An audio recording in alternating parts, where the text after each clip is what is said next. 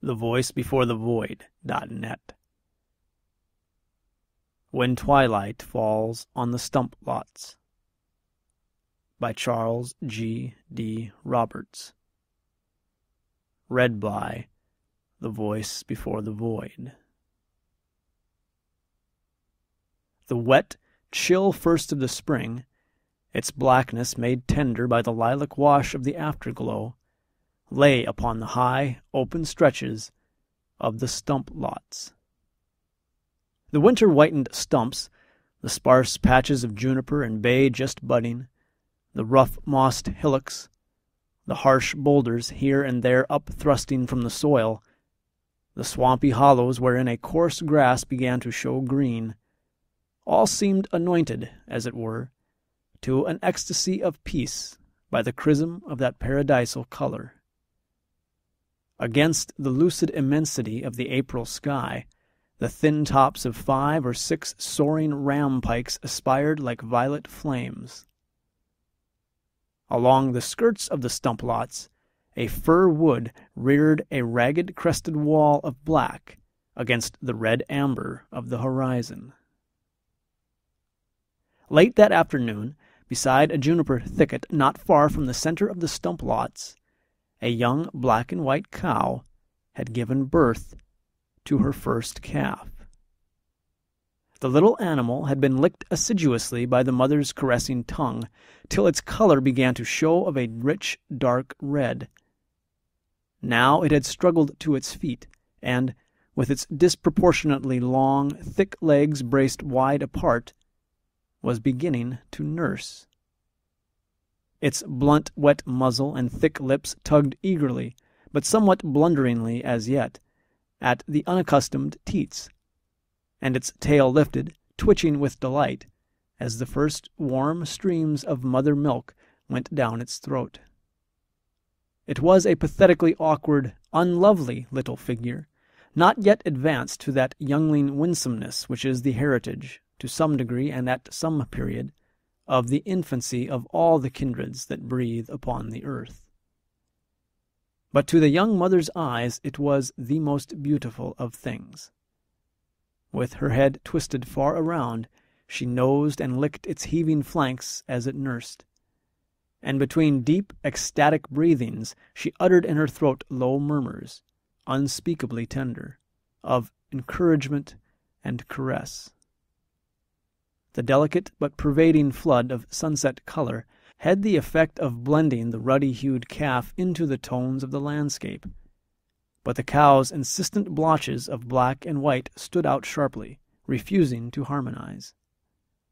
The drench of a violet light was of no avail to soften their staring contrasts. They made her vividly conspicuous across the whole breadth of the stump lots, to eyes that watched her from the forest coverts. The eyes that watched her, long, fixedly, hungrily, were small and red. They belonged to a lank she-bear, whose gaunt flanks and rusty coat proclaimed a season of famine in the wilderness. She could not see the calf, which was hidden by a hillock and some juniper scrub, but its presence was very legibly conveyed to her by the mother's solicitous watchfulness. After a motionless scrutiny from behind the screen of fir branches, the lean bear stole noiselessly forth from the shadows into the great wash of a violet light. Step by step, and very slowly, with the patience that endures because confident of its object, she crept toward that oasis of mothering joy in the vast emptiness of the stump lots. Now crouching, now crawling, turning to this side and to that, taking advantage of every hollow, every thicket, every hillock, every aggressive stump, her craft succeeded in eluding even the wild and menacing watchfulness of the young mother's eyes. The spring had been a trying one for the lank she-bear. Her den, in a dry tract of hemlock wood some furlongs back from the stump lots, was a snug little cave under the uprooted base of a lone pine, which had somehow grown up among the alien hemlocks only to draw down upon itself at last, by its superior height, the fury of a passing hurricane. The winter had contributed but scanty snowfall to cover the bear in her sleep, and the March thaws, unseasonably early and ardent, had called her forth to activity weeks too soon. Then frosts had come with belated severity, sealing away the budding tubers, which are the bear's chief dependence for spring diet, and worst of all, a long stretch of intervale meadow by the neighboring river, which had once been rich in ground nuts, had been plowed up the previous spring and subjected to the producing of oats and corn.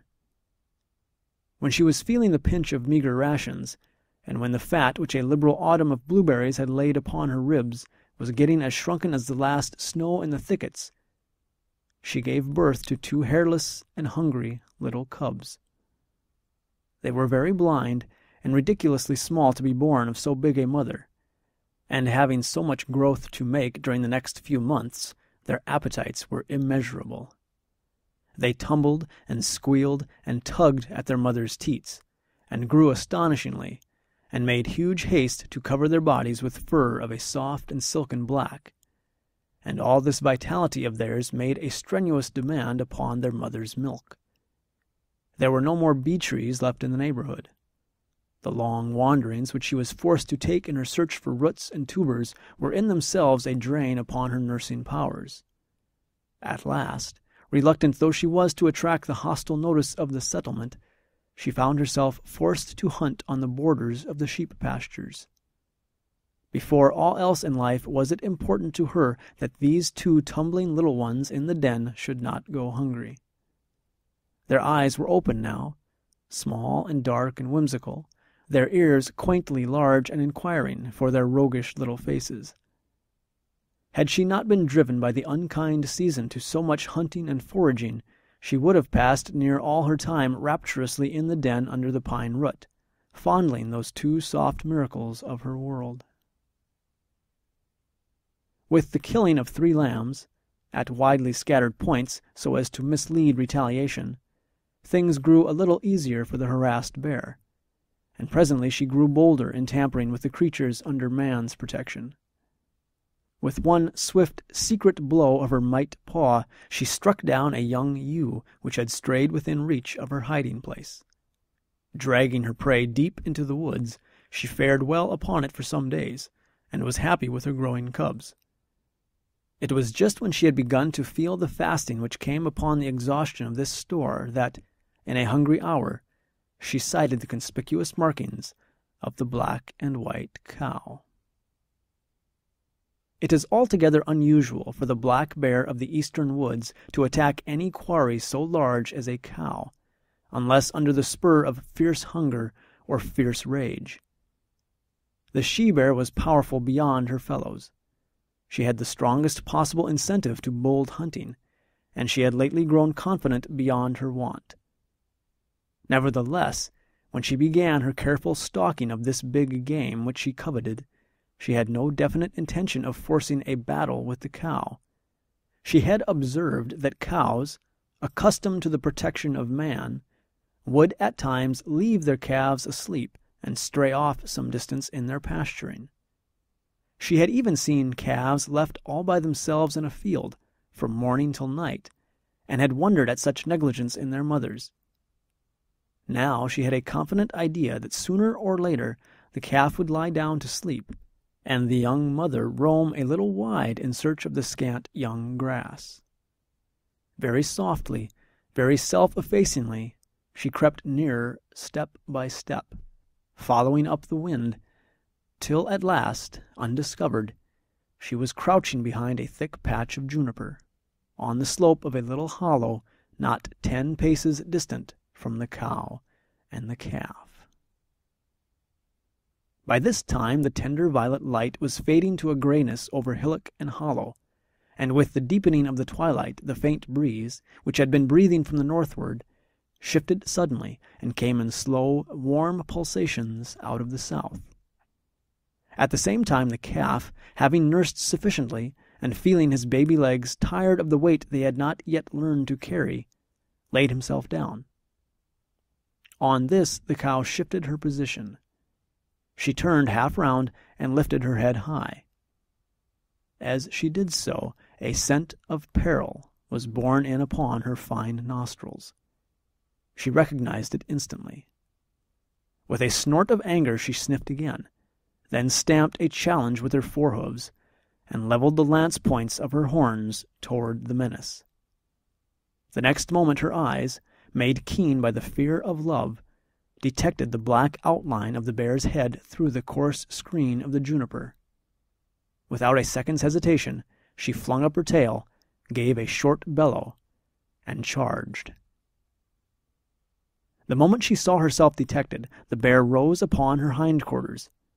Nevertheless, she was in a measure surprised by the sudden blind fury of the attack. Nimbly she swerved to avoid it, aiming at the same time a stroke with her mighty forearm, which, if it had found its mark, would have smashed her adversary's neck. But as she struck out, in the act of shifting her position, a depression of the ground threw her off balance. The next instant, one sharp horn caught her slantingly in the flank, ripping its way upward and inward, while the mad impact threw her upon her back. Grappling, she had her assailant's head and shoulders in a trap, and her gigantic claws cut through the flesh and sinew like knives. But at the desperate disadvantage of her position, she could inflict no disabling blow. The cow, on the other hand, though mutilated and streaming with blood, kept pounding with her whole massive weight, and with short, tremendous shocks crushing the breath from her foe's ribs.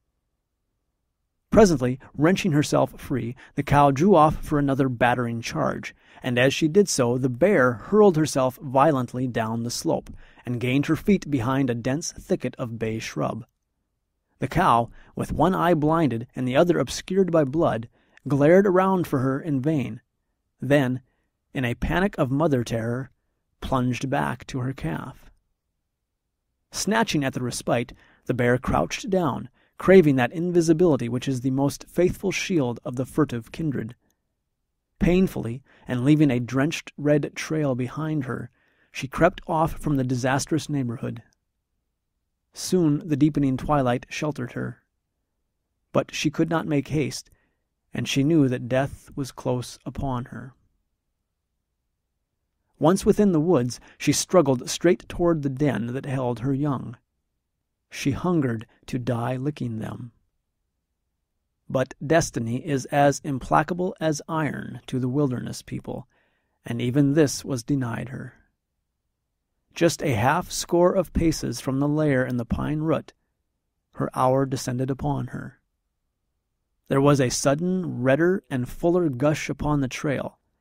The last light of longing faded out of her eyes, and she lay down upon her side. The merry little cubs within the den were beginning to expect her, and getting restless. As the night wore on, and no mother came, they ceased to be merry. By morning they were shivering with hunger and desolate fear.